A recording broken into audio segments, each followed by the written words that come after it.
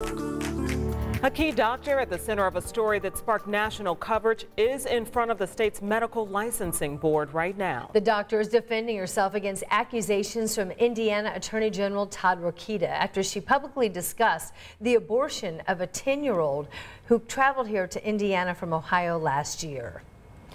The board will determine whether she gets to keep her license. Lauren Kostick has been in that hearing all day. And Lauren, tell us what's happening right now.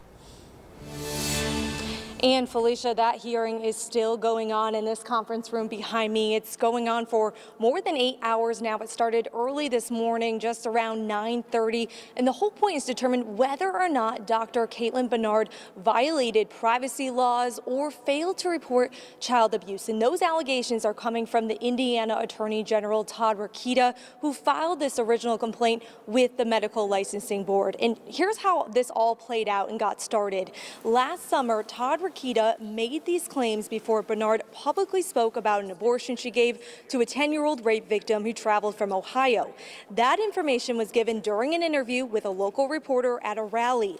However, Bernard and her attorneys say she followed IU Health's policy when it comes to reporting abuse. I don't think that anybody would have been looking into this story as any different than any other interview that I've ever given if it was not politicized the way that it was by public figures in our state and in Ohio.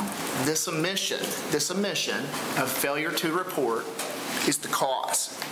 The effect of that failure was a child returning to live with her rapist for 5 days. For her perpetrator.